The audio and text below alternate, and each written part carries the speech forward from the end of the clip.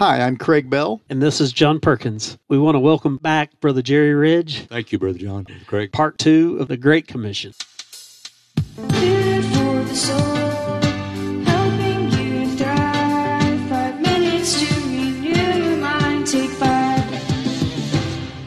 I just wanted to continue to say today, I've thought a lot about this work, of the great work of the Lord to try to reach others. When we're the closest to God, when we're very near to God, that's when He's so real in our hearts that the love of God within us makes us have a great desire to go on to others, to share what we have. It's the greatest thing we've ever known, and we want to share that with everybody. And I thought of the prophet Isaiah in the Old Testament. Amen. When he told us his experience with God, when he talked about it in the year that King Uzziah died, he said, I saw the Lord. And he goes on with that testimony. You can read it in the early chapters there. But he got so close to God, and God talked about, the scriptures talked about how God took a live coal from the altar and purged his lips. And then Isaiah heard the Lord saying, the voice of the Lord saying, who shall I send, and who will go for us? And Isaiah cried out, Lord, here am I, send me. So he had that great burning desire to go as he got close to God. Yes, and the heart of God in that statement, who shall go for us?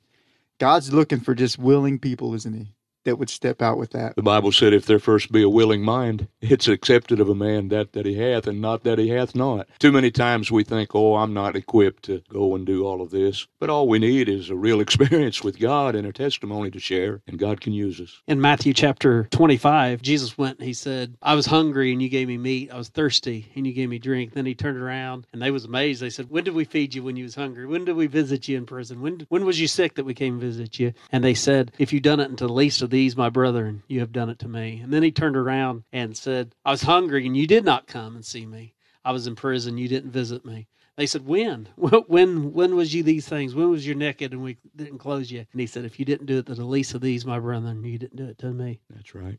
One other thing I wanted to share quickly with you all today is we all remember when Jesus sent his disciples out and told them to go throughout the land of Israel and preach in all the cities and heal the sick, preach the gospel, cast out evil spirits, and do this great work of God.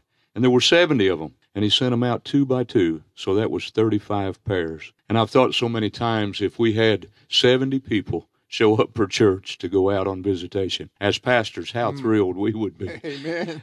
But Jesus turned as he watched those go away. He told them as they walked away, he said, remember, without me you can do nothing at all. They needed him. But as they walked away, he said, pray the Lord of the harvest, because the harvest is great and the laborers are few. Pray, therefore, the Lord of the harvest, that he would send forth more laborers. And so this is the mindset that we should have today, that we all need to try to do more as much as we can. Brother Jerry, I think about what Jesus said there, because so many people say, well, the problem today is people's hearts are hardened. Nobody's interested. People, it's too hard to get people into church these days, everybody says. But Jesus said the problem wasn't with the harvest.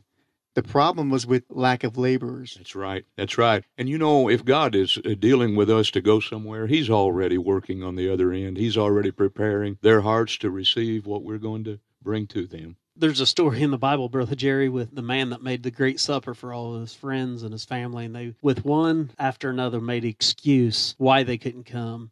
He said, go into the hedges and the highways and bring them in. Right. Bring the blind, the withered, the halt. Bring them in, that my house may be full. And you, brethren, know for sure that the greatest experience since that you got saved was when you led someone else Amen. Or helped someone else, saw them come to Christ. Amen. The Bible talked about how blessed are the soul winners, and that's what we need to be about. Amen. I don't know about you, brothers, but I think people are hungry right now. With COVID, with everything that's happened in our country, people are hungry for something. They know they're lacking something in their lives. It's a great time to witness to people, to be a light, to show hope when people have no hope, to show the love of Jesus when there's so much hate in this world.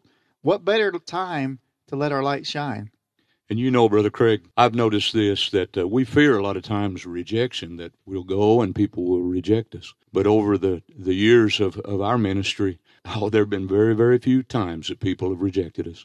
They receive the Word of God. I think you're exactly right. They're hungering and thirsting for the Word of God. Brother Jerry, we thank you again for being with us again this week. Our time has flown by, but you're so insightful, and we really appreciate you spending time with us in these 5 minutes. God bless you, brethren. Continue this great work that you all are doing.